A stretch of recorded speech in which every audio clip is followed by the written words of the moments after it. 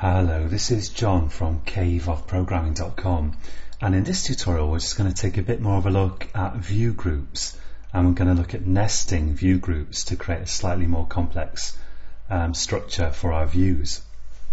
So at the moment I've got this application, and if I touch the right points on this image it will let me through to the next screen here, and I can see the notes that I've saved.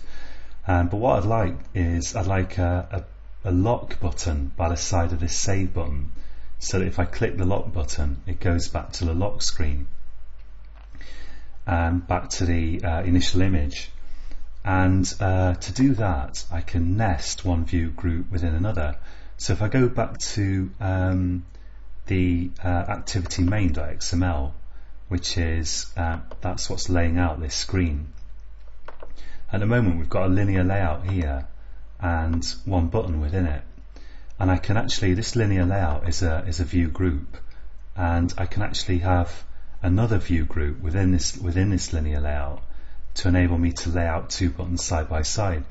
And to have nested view groups is not efficient, so it's better not to nest view groups if you can.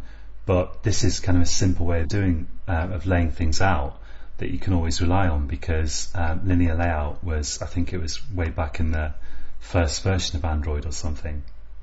So it's always going to be there, and you can always use this technique, and you can create quite complex layouts like this. But it's better to use, as I say, a single layout if you can.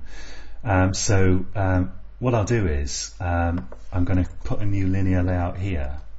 Linear layout, and I'm going to take this button, cut it, Control X, and just paste it in between these linear layout tags here, and just do Control Shift F to format that. And let's copy the button, and let's have a second button underneath it. And the second button I'm going to give an ID of lock, and I'm going to make the text on it say lock as well. And I'm just going to select that and go to right click, go to quick fix, extract Android string, and the ID can be lock, that's fine, and I click OK. And that will now, if I look at strings XML, I'll now have this lock string there, which is what I want. So I'm using that string for the text on my button. And now this inner linear layout here, I want the size of it I have to attend to first. So I don't need these XML schema thingamajigs here, namespace whatsits. I don't need those on my inner linear layout. I just need them on the outermost one, the outermost view group here.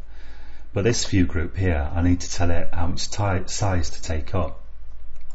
And I'm going to say layout width equals match parent, so take up all horizontal width possible. And layout height, I'm going to say wrap content, so just be big enough to contain the height of those two buttons. And then the orientation, I'm going to say horizontal, and I'll just do Control Shift F again to format that. So now it's going to lay out the two buttons, the two views within it, next to each other horizontally. Now the buttons themselves, the layout height is good. I want the buttons to be just high enough to wrap their contents, which is the text that they display. But the layout width is no good. If each one matches the parent width, each one would take up the whole width of the linear layout, and we would only see one button because the other would get hidden behind it. So I'm going to set the layout width here actually to 0 dp, 0 divided independent pixels. And the reason for that is I'm going to tell it, when you look at the layout width here, don't actually bother calculating anything, just make it 0 pixels wide and forget about it. So that's kind of an efficiency thing. And the real thing that's going to actually size the buttons is going to be a weight.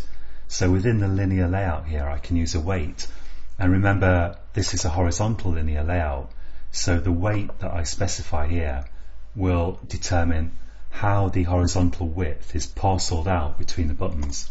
So I'm going to say here weight, layout underscore weight, and I'm going to give each one the same weight. And the weight is not an absolute value, it's just the weight of the two buttons is relative to each other. So if I give this one a weight of 10 and this one a weight of 30, this one's going to take up 3 times as much space as this one, and so this will be 1/4 of the space actually, and this 3/4.